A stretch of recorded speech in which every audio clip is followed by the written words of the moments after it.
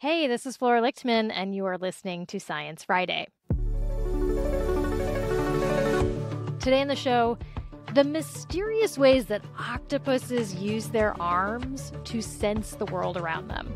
Could it be that certain arms are specialized for certain functions? Maybe it's not that they're all tongues, as you said. Maybe they're all doing different things. Put on your party hat and wetsuit because it's Cephalopod Week, our annual celebration of all things octopuses, squid, and cuttlefish. And to kick things off, we are bringing you an ode to the octopus arm, which I learned is not called a tentacle. Believe it, it's an arm. You may have heard that octopuses can use their arms to taste their surroundings. But how exactly does that work? New research provides some clues. Here to tell us more is Dr. Nicholas Bellono, professor of molecular and cellular biology at Harvard University in Cambridge, Massachusetts. Nick, welcome back to Science Friday. Thank you. Okay, tell me what you found.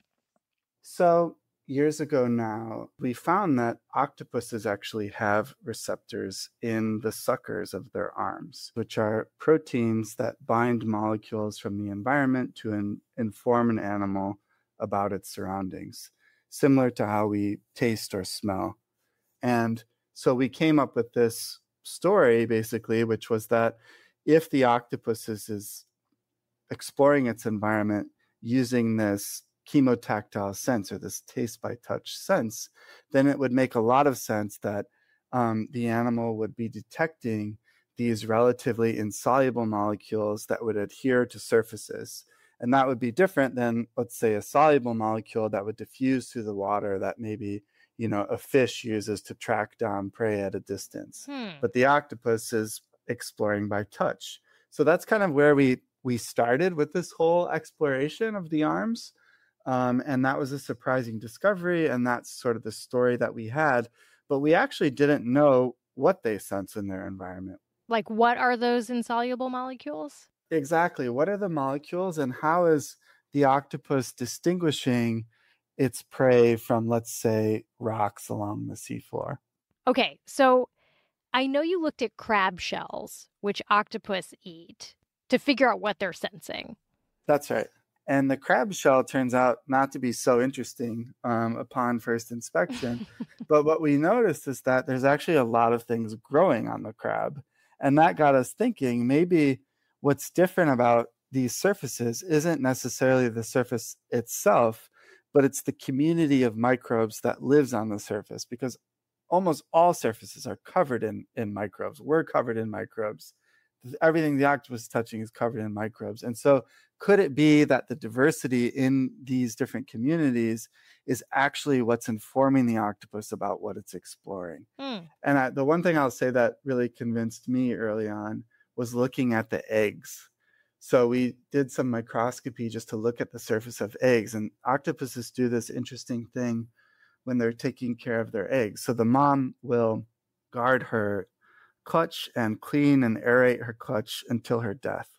So she won't leave to eat. She won't do anything. She really guards those eggs, and she's constantly cleaning them. And you can see that the behavior of the arms in cleaning the eggs is very gentle, very delicate, very different than if you see it go capture a crab, right?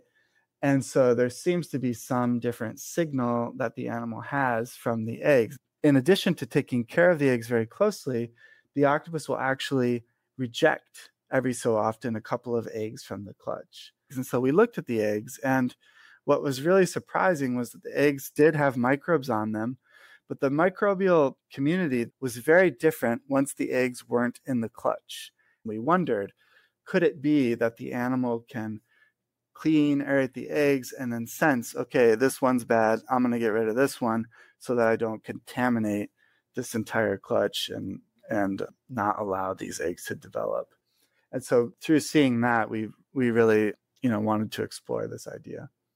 Okay, so to explore this idea, this hypothesis that the octopus is sensing microbes with its arms, you do all this fancy biology footwork. You figure out which molecules the sensors are responding to from the crabs. You start making these crab microbe molecules in large quantities.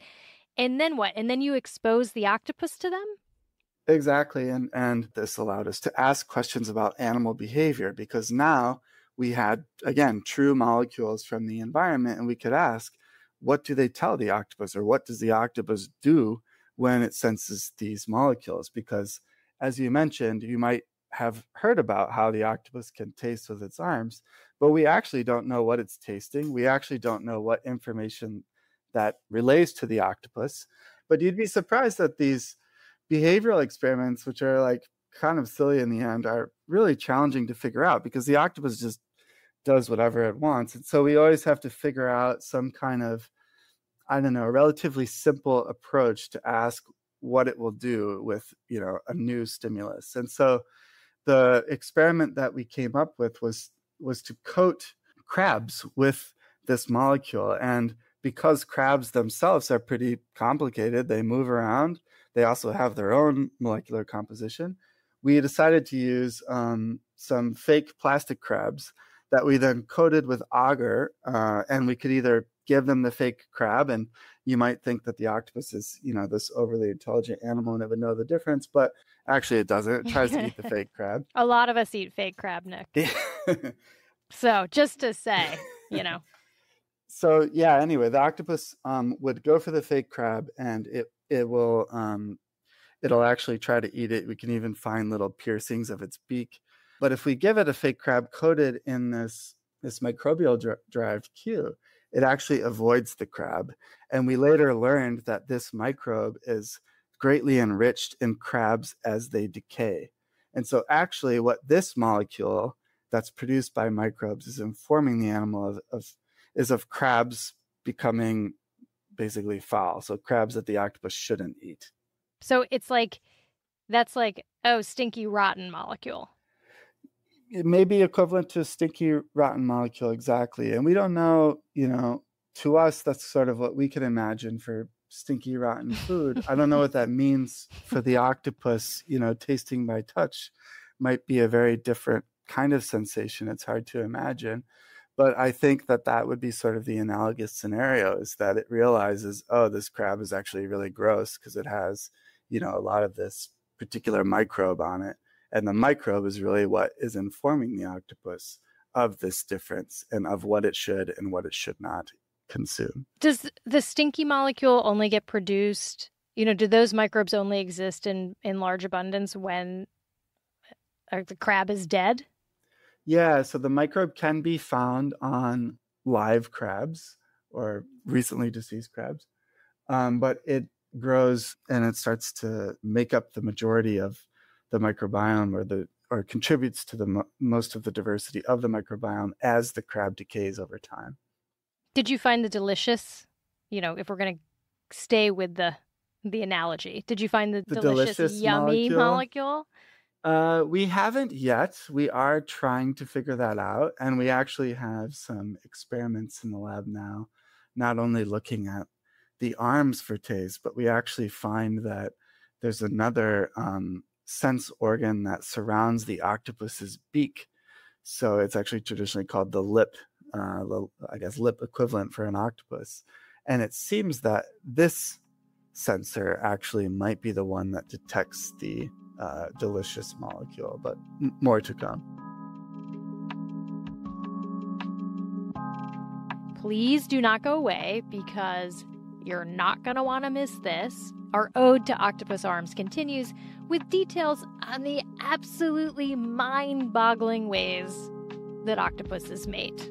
The male will find the female, and then it uses the hectocotylus by inserting the hectocotylus into the female mantle, and it searches around in the mantle for the ovaries.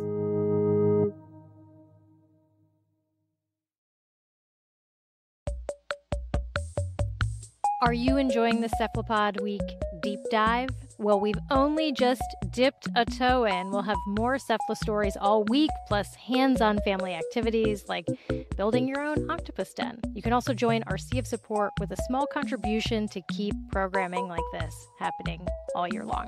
Swim over to sciencefriday.com to see it all.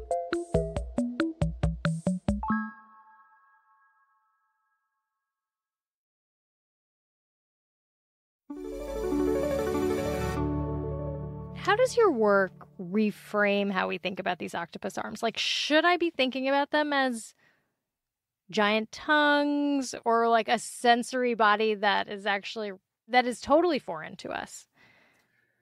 Yeah, I'm not really sure. We've been thinking about this from some of the behavioral experiments I just mentioned, and we used to think that the arms were basically used to warn the octopus. And so the octopus is constantly probing its environment. It's feeling around, it's looking for stuff all the time.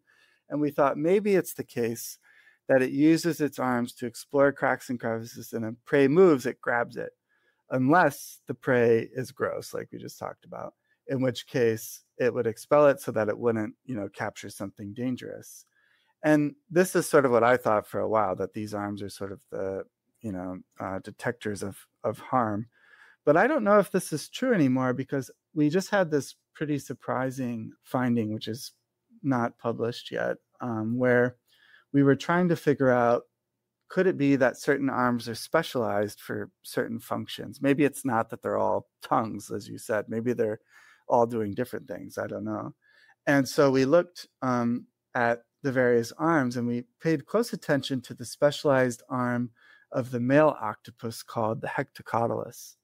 And the hectocotylus is used specifically for mating. And so how octopuses mate is the male finds the female. They're not very social creatures generally. And so upon rare encounter, the male will find the female, and then it uses the hectocotylus by inserting the hectocotylus into the female mantle, and it searches around in the mantle for the ovaries. And once it detects the ovaries, the two animals pause, and then the male will transfer a spermatophore, which is a packet of sperm, from its mantle down the length of its arm to the tip where the ovary is. And this is how they mate. That's wild. Just need to pause to say that's exactly. That's wild. Okay, go on. So how could this arm, this one specialized arm, find the female one? And then how could it find the ovary amongst the other organs when it has no other cue, right? And so we look to see, is this arm specialized? And actually what we've been finding is that the male hectocotylus does have the same sensory receptors that we find in the other arms. It has a couple that are particularly enriched. And these sensory receptors also bind metabolites that are secreted by the female ovary. And so this is telling us that, in fact, these receptors are specialized to bind lots of stuff, and probably to facilitate a vast array of behaviors beyond how we're thinking of taste by touch in context of food, but also to take care of their eggs and to find mates and so on, because this is a very chemosensory driven animal. How are their other senses? How's their vision? Their vision is exceptionally good. They have a huge visual system. A big part of their brain, the optic lobe, is devoted to vision. Vision is another puzzling aspect of the cephalopod, one in which we're also actively exploring right now. So cephalopods are traditionally thought to be colorblind, yet they can do, as you probably know, very complicated camouflage displays of all different kinds of colors. So how is it that they can color match if they can't see color? Yeah, that's mysterious. The reason that they're thought to be colorblind is they have only one opsin, which is the protein that's used to detect light. And so we have several different opsins which absorb several different wavelengths, and that's why we can see color. So if the octopus only has one, how can it see color? And so this is something that we're exploring, which is how can this opsin function in this context? Does it truly absorb in one wavelength? Are there many? Are there other light signals that contribute? This is a very puzzling area of cephalopod behavior. Do you think they can see color? I don't know. I would say that all the evidence in literature suggests that they can't. What I'll say is pretty much every time that we've went into studying these animals, we end up finding something unexpected and different than what we imagined. And I think that that's, fascinating for learning about cephalopods, learning about octopuses, but it's really also a nice reminder as a scientist to be open-minded and to let biology guide you to something different. And that's something that the cephalopod to us has been great for, training people to learn how to do science too. That's a lovely thought. Have you always been an octopus freak? Has this been a lifelong dream to work with cephalopods? I don't know. I would say no. My lab has had over 100 different species of animals. We have lots of stuff in here that we're studying. We also have protists, plants, fungi. We study lots of different organisms, and we try to compare different evolutionary novelties like what we're talking about in octopus to see, what are broad principles, what are extremes. So I would say scientifically no, but then again, I don't know, like I didn't plan to study octopus even when I came here, but if you go and visit one in an aquarium, they're just such striking creatures. And, even if I remove myself from being a scientist, they really do inspire, wonder in the natural world, which is why we do science. And so in that way, they've always been a attractive model. Attractive model isn't making my heart sing exactly. You have over 100 species in your lab. What animal is really capturing your heart right now? Maybe my favorite animal of all time. And I don't want to say, we have a lot of great projects. I like everyone's stuff. But maybe my personal favorite animal is the so-called photosynthetic sea slug, which I think is just totally nuts. They eat algae and then they suck out the chloroplasts and they retain them in their own bodies to do photosynthesis, which is very weird. And then they'll eventually digest these chloroplasts once they're severely starved, and then they can resist starvation for an incredibly long period. It's something that we've just published a new study about, and how they do this. How can they retain these chloroplasts? Because the question is, if the chloroplast is removed from its natural habitat, which is the algal or plant cell, how does it get new proteins? How does it keep functioning? How does the slug do that? Because it's now in a slug cell. And what we found is that the slug actually has this organelle it makes that takes up the chloroplast, sort of like an endosymbiosis, like how, our mitochondria formed a really long time ago from an ancient prokaryotic cell. But the slug managed to do this in one lifetime. It takes in the chloroplast, it houses it in this organelle, it sustains it to do photosynthesis, and then once it's really hungry, it digests the chloroplast and gets an extra boost of energy. Okay, I'm sold. We can have 2 weeks. Cephalopod week, which we're giving our full heart and love and attention to right now, but I see sea slug week on the horizon. Sounds good. Thanks, Nick. All right, thank you. Dr. Nicholas Bellono, professor of molecular and cellular biology at Harvard University in Cambridge, Massachusetts. Are you hungry for more octopus stories? Head over to sciencefriday.com to read about an octopus garden discovered in Canada. This is an underwater nursery where a group of octomoms care for their babies. And yes, obviously we have baby octopus pics. You can also find cephalopod-themed games and hands-on educational activities, all at sciencefriday.com.